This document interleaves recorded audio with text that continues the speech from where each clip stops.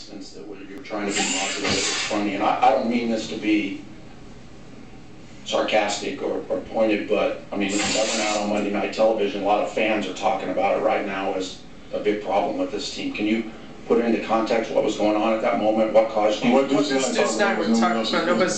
something funny when you're down 18 points in the fourth quarter?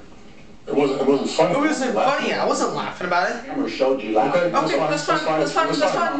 That's fine.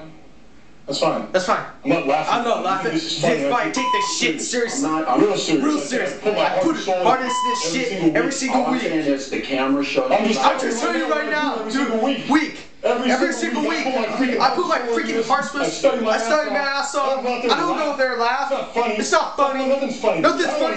I don't want to get embarrassed about Monday Night Football in front of everybody.